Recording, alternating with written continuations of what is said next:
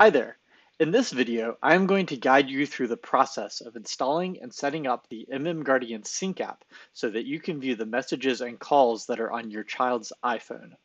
You will be able to view the messages in the MMGuardian parent app on your phone or the web portal. You will also receive alerts about concerning messages related to categories such as predators, drugs, suicidal thoughts, and more. To get started, you can go to mmguardian.com/iphone-message-reports. If you requested the email about the Sync app from within your own parent app, there is a link in that email to get to this download page. Once you are here, click the big green button to get the app. You will then be taken to a new download screen. In this tutorial, I will be using a Mac computer, but I will address the Windows version shortly. Again, you will pick the green button and enter your login information, and then you will be able to start the download. The DMG file will download and will either open automatically like this, or you may have to open it manually depending on your computer's download settings.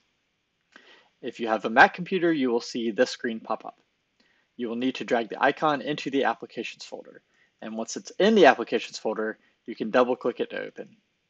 You'll see this little dialog since you downloaded it from the internet instead of the App Store, but just click open and then it should take you to the app's title screen. If you have a Windows computer, when you download the app, you should see it at the bottom of your screen just like any other download. Click the little caret icon and then select open to run the program, and then just follow the steps. You will see this next screen if you don't currently have any devices connected to the computer. Simply connect the device via a USB cable and then it should appear. You may have to unlock the device and set it to trust the computer. Once you click trust, it should pop up like that. Once you see the device, click configure to start setting it up. In the configuration screen, you will see several options. The first is the name of the phone, and most parents just like to enter their child's name there. You don't have to enter the phone number, but it is recommended. Backup encryption is necessary if the device is currently set to be encrypted. Here you'll enter the encryption password and then click save. Attempt to backup is pretty straightforward. It will determine how often the app will attempt to back up your child's device and upload the messages. The time frame determines at what point in the day the backups will be attempted. By default, the time frame is set from 12 a.m. to 12 a.m., which is 24 hours a day.